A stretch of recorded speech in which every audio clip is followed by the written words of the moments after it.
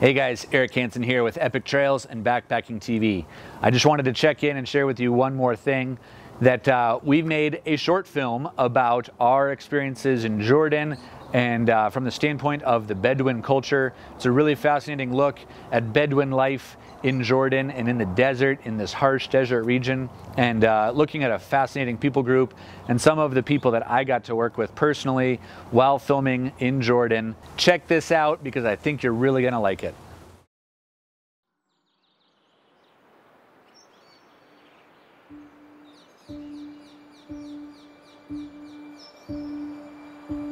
فدايما بتلاقي المجتمعات او العشيره بتلاقيها كلها عايشه مع بعضها، كل بيوت الشعر بتلاقيهم حوالين بعض عشان يساعدوا، بيشاركوا بعضهم الافراح والاحزان.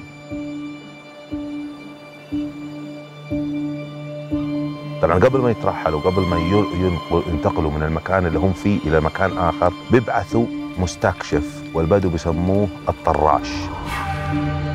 لما ما بيكون شخص واحد، بيكون أكثر من شخص، لأن الصحراء التنقل فيها لحالك صعبة. الإنسان لحاله يتنقل في صحراء بتكون صعبة، وبتوكلوا على الله.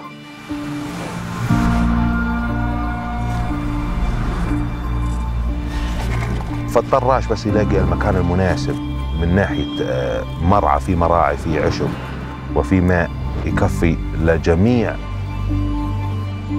البدو. طبعا هم بنولدوا في القبيلة، فالشخص بيعيش وبكبر داخل القبيلة هذه وفي الصحراء، فبكون ترابطه فكريا وعاطفيا مع المكان ومع قبيلته.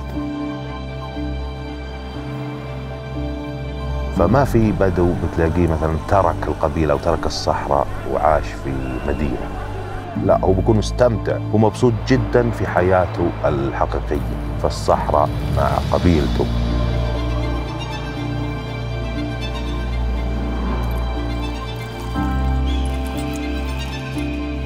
والبدو في الصحراء بيعاملوا الناس كلها نفس الاشي، يعني حتى إذا انتقلت عشيرة لعند عشيرة ثانية برحبوا فيهم.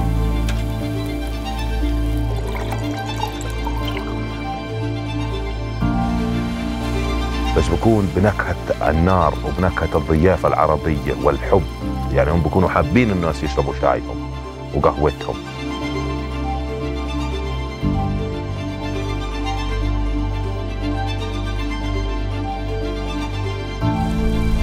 على طول بيرفعوا ايديهم، لو ما بيحكوا انجليزي بيرفعوا ايديهم ومبتسموا وبيعزموا عليك بالشاي، يقولوا لك تفضل اشرب شاي. عشان دائما هم عارفين انه اللي بيمشي في الصحراء بيفقد طاقة، بيفقد مية.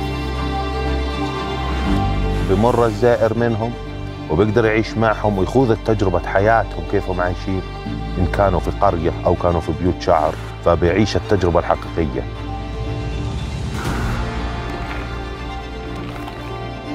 درب الأردن ببلش من الشمال أم قيس وبنتهي في الجنوب العقبة البحر الأحمر.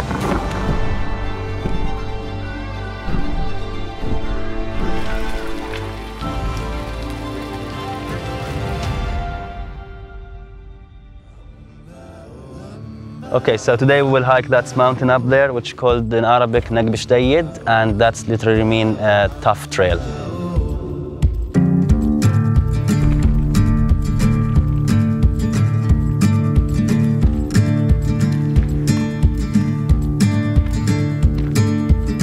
Jordan Trail, it's a dream come true for Jordanian people. So 5 years ago, I couldn't imagine that we will see tourists running through these mountains.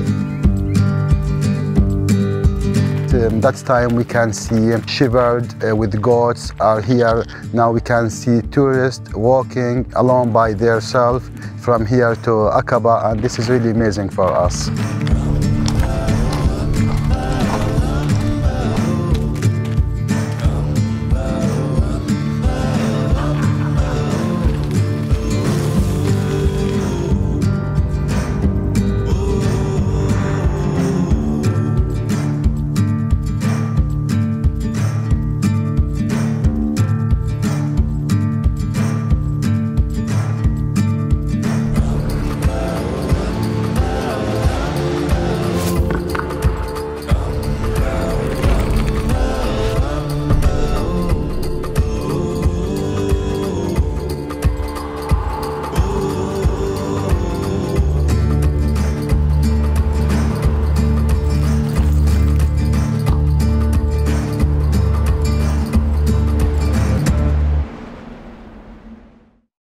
So there you go. I hope you liked the short film. Make sure that you are continuing to subscribe. If you haven't subscribed, please do so.